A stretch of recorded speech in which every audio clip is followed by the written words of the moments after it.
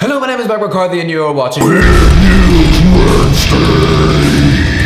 This is a new segment on my channel where I will be giving you weird news stories from the past week as well as a vlog on Friday. You get me? Let's get started.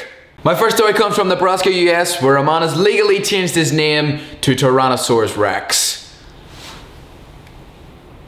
Does anyone else not think that this is awesome? The man previously known as Tyler Gold, which may I add is an absolutely awesome name anyway, changed his name on the basis that Tyrannosaurus Rex is much cooler. Yeah, you're pretty right. His full name now stands at Tyrannosaurus Rex Joseph Gold. Where does the Joseph come from? I'll just throw a Joseph in there, that's a pretty badass name. He said, also as an entrepreneur, name recognition is important and the new name is more recognizable. Yep, my next story for today comes from British Columbia in Canada, where a woman rang the police after she thought that her neighbour was in a violent disturbance in his house because she heard screams of pain.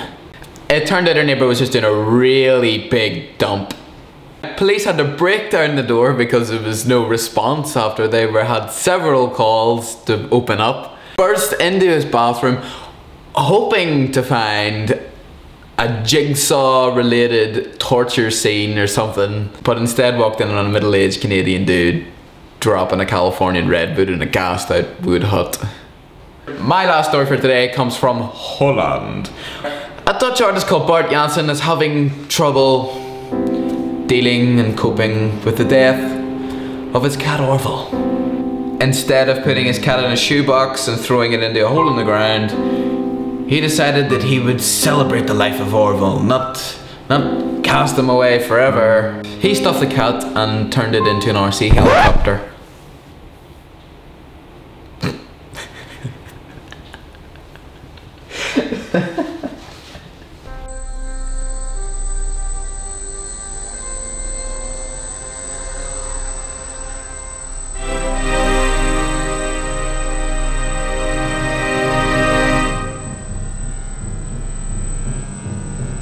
What the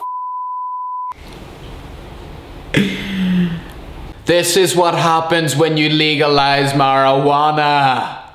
The, wait for it, Orville-copter half cat half machine is now on show at the Kunstrij Art Festival in Amsterdam. What? Do you want to be a helicopter? Do you want to be a helicopter? Hope you enjoyed this video. If you want me to continue this series, like button, comment down below, video response. My question for today is, if you could be a half animal, half cyborg, what would you be? Comments, video responses, it's all good. Enjoy the rest of your YouTube venture and I will see you on Friday.